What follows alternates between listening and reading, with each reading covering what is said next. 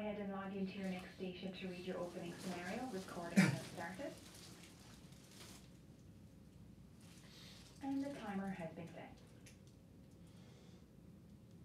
Oh.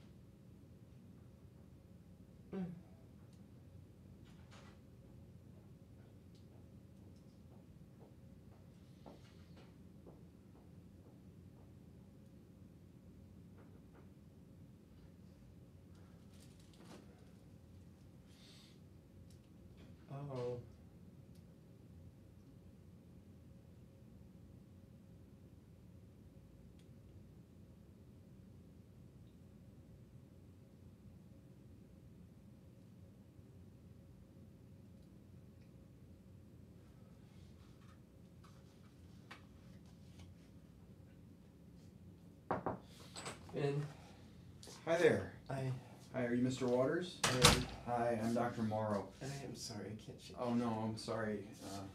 I understand you're having abdominal pain. Yeah. So tell me, I understand you also have concerns about getting a CT scan. Okay, tell me a little bit about that. Yeah, I don't know if I want the scan.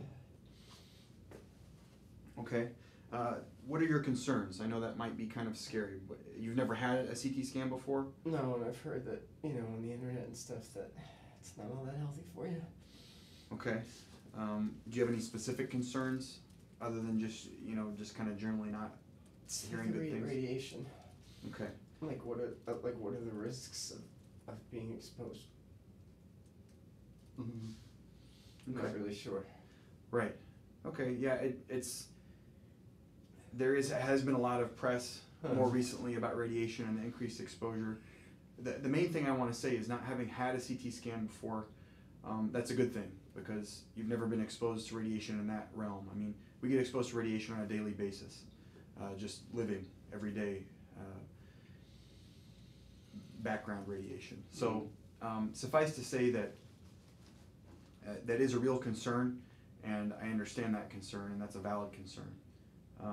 What I'd like to do is talk to you a little bit about that and help you understand. First and foremost, the reason the doctors ordered it is because they're worried about your abdominal pain, and I don't think they would order it unless they felt it was necessary. So one of the first things that we try to do is figure out the risks versus benefits. Do the risks of radiation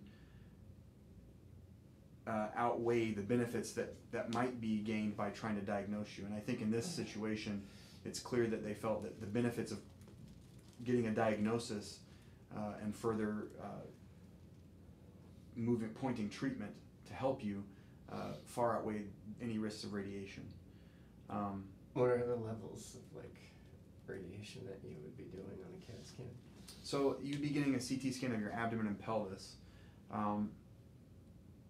Of the scans that we do, it's a little bit higher, but it's not significant. I mean, there's a few things, and I'll get to, without getting too technical, there's a lot of technicalities involved with radiation exposure. The main thing I want to try to keep it to where you can understand it, because it's very complicated, is that not having had radiation before in terms of a CT scan, the one thing we do know is that after the age of 30, 35, somewhere around there, your risk of having an untoward effect or a bad effect from the radiation exposure is less and less. So, and the reason is because if you're young and have a radiation exposure, then you have the rest of your life for that to probably, cause an effect like cancer. That's the main thing people are concerned about when they talk about radiation exposure. Okay. So the fact that I think you're 38, is that correct? The fact that you're beyond the age of 35 is to your benefit, especially since you haven't had any radiation before. So having a scan now, we don't want to expose anybody to radiation if we don't have to. Right. But if it's deemed necessary, the fact that you're above 35 is to your benefit in that you're not having an it's more the accumulative dose. So you've gone this far without having it. Having one now is not, shouldn't add too much risk. As far as the actual dose of a CT scan of the abdomen and pelvis, it's hard to, it's a fair amount, but it's not, anything that I think would be, it would not cause any effects right away. That I know for sure. I mean, what are your other specific concerns do you have? I mean, I guess with this Crohn's, Mm-hmm. I just hear that it goes on and on and on, and is that something that am I gonna have to keep on getting CAT scans for?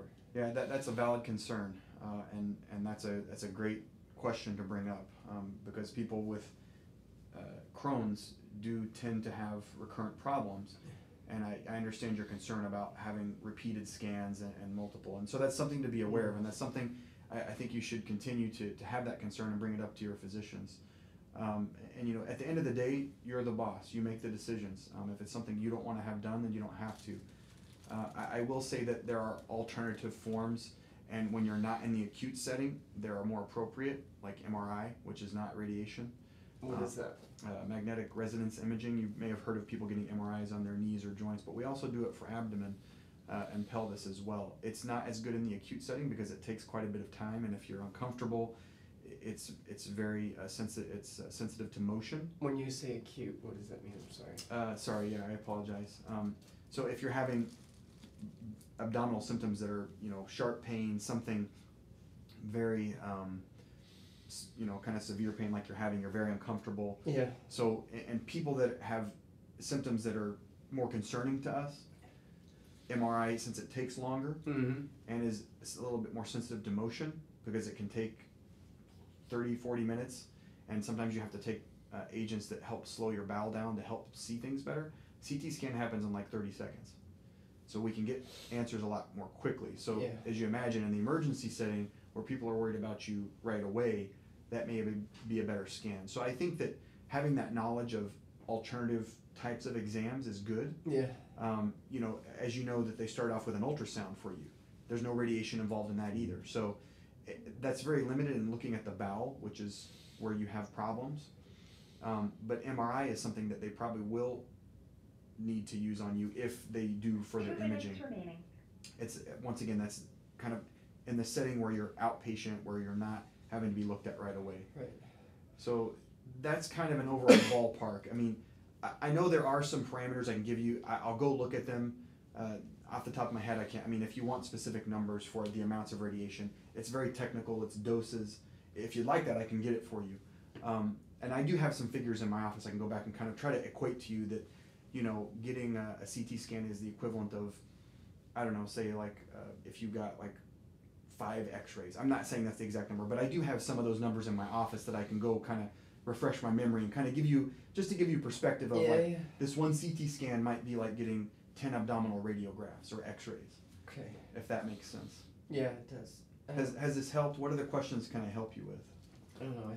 I just think that I have to find out specifically what this is, and if this is what I have to do, then.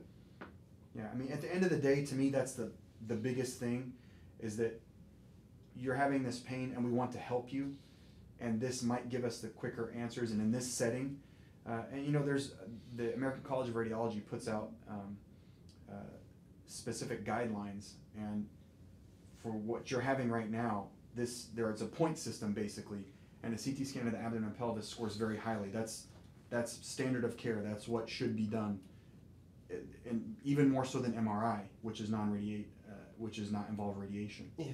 Just because of the setting that we're in and the amount of pain that you're having, and at the end of the day, in my opinion, the benefits much outweigh the risk. But once again, we want you to be comfortable with what's going on. Yeah, I think we should just do it. Okay. Would you like me to get you those numbers just to kind of have if you're interested? Sure. Okay. I'll go out, I'll let them know that you're willing to move forward with the scan, but I'm gonna go find that information for you, and whether it's before the scan or after, I'll come talk with you a little bit more. Okay? Nice meeting you. You too.